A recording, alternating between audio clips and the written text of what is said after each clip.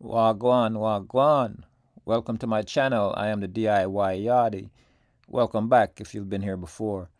In this video, I'm doing ignition switch replacement on a 2002 BMW X5. This X5, it's actually having a issue with the stereo system, cutting out at times, and periodic cutout on and off. Okay, so jumping into this, first thing I'm going to get is this Phillips screwdriver and the lower steering wheel column cover removed. And once that's removed, you can pop that lower cover off. And you might want to use the screwdriver in between the grooves of that, like I'm doing here, in between the grooves to pry down on it. Basically, once the screw is out, it just snaps together. All right. Then after that, you want to get the top section of that cover removed. So what I'm doing, I tilt the steering wheel down to give me some more space to access that top cover. Should be a screw in the top there, but this one didn't have it. It's just sitting there, so got that removed. So the next thing I'm going to do here is, this is the actual ignition switch where you see the wires plugged in there. There are two screws that hold the ignition switch, and then there's like another part that goes over top of the switch. But this lock I'm doing here is to unlock the switch, and then you just lift up on it, move that out of there. So hooking it up back, you'd be doing the reverse of that. This purple wire that you see here, that is the issue on the switch. That section is the part that usually gives the problem. All right, and when that happens, you can also see your airbag light come on. You can have brake light issues. There are a number of things. All right, so this is the new switch. All right, so what I'm going to do is go ahead and get this old one out.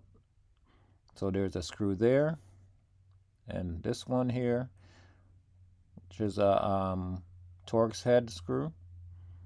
Okay, so I'm going to get that screw removed, and basically this is like cover around the switch, so you have to move that out of the way to access that switch. Okay, so that's one of the screws there. Move this wire to give me some space, and also I'll have a link in the description for the parts used in this video, along with some other good information you might be interested in if you want to check that out. Okay, so the description box is right below the video in case you don't know. So getting this other screw out of there,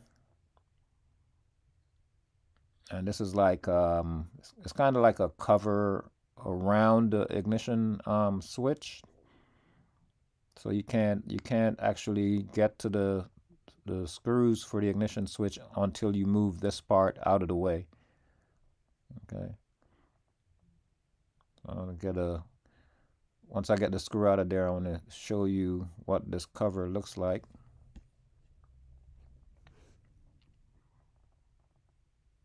It's in a kind of tight position, tight to get to, but take your time. Once you get it loose, you can get to it with your fingers and unscrew it out of there. Okay, so that's the screw there, and then this little cover, it's like a clamp that goes over it basically. Okay, so all you need to do is, once you get the screws out, you just move it back out of the way, and then you're going to see those two red dots you're seeing there are the actual screws that are holding the ignition switch.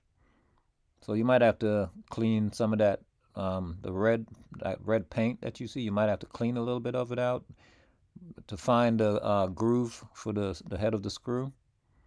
But once you find the head of the screw, you just want to unloosen it. You don't want to necessarily take or remove the screw. Just all you need to do is just unloosen it enough to get the switch out, just like that. And the plug is already unplugged, so it comes right out. All right, so that's the old one, and I'm gonna go ahead and get the replacement one in there. And remember, I said there is a link in the description box for the new this new switch if you're interested in getting one. All right, so we're gonna do the reverse. So basically, it's like a little slot that this just slides into. All right. So space we're working with is a little tight, so you just gotta wiggle it in there.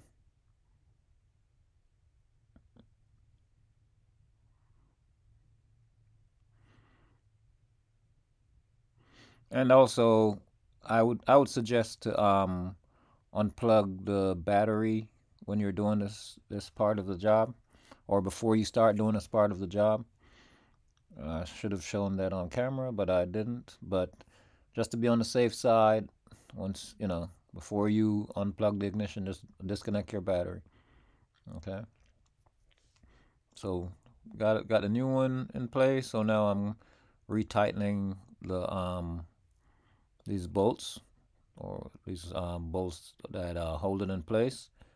So this switch is plastic, so you just want to tighten down on this bolt until you feel it snug. You don't want to like torque down as if it's a metal part that you're working with. This is actually plastic. Okay, so got it back in place. So next thing I'm going to do here is get the screws back in. Okay, so this little weight was actually up here, and I have to get that back in place. Not sure what the purpose of that weight is, but took it off, so I'm going to replace it. Okay, so this is a little difficult doing it with one hand, so I'm going to put the camera down and get it caught and get it in place, and then resume.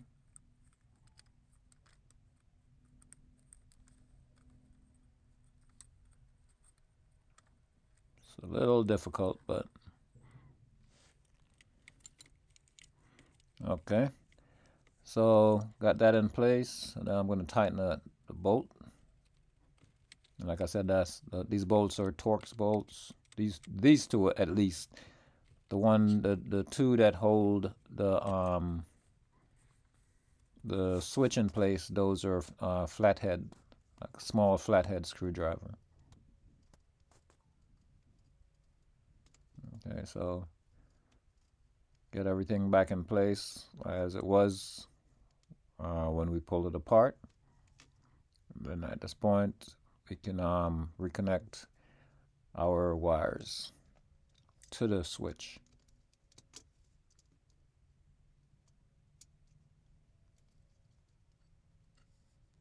So just push that in place, and once you get it, make sure it's in place, you push down on that lock.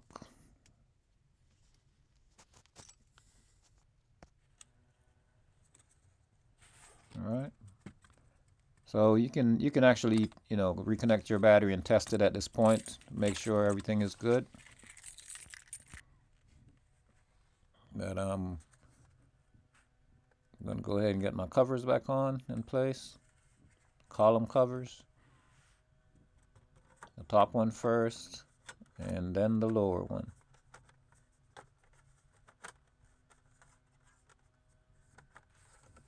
So basically, the top one has to click down, or the bottom one has to click into the top one.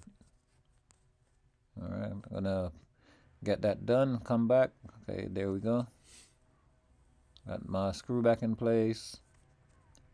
So at this point, I'm gonna crank it up and give it a quick test.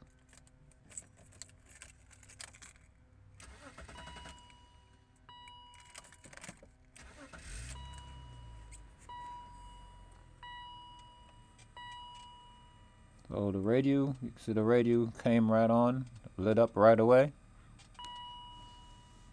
Getting some sound. Alright, so the ignition switch solved the issue. If you're having that problem, radio works periodically or radio doesn't come on at all, brake lights issue or your airbag light, you might see a dim airbag light on your dash. This could be your issue here, okay? So I'm DIY Yachty. Hope this video helped you, and remember, parts, link to the parts are in the description box below. Alright, bless up, till next time.